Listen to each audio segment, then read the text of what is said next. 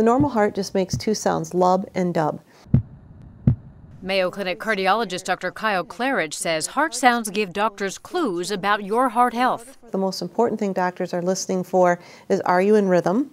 And the second most important thing is, are you having any kind of sounds that are abnormal? Mainly, doctors listen for heart murmurs. Well, a murmur is simply a sound that we hear like a whoosh. So it shh, shh.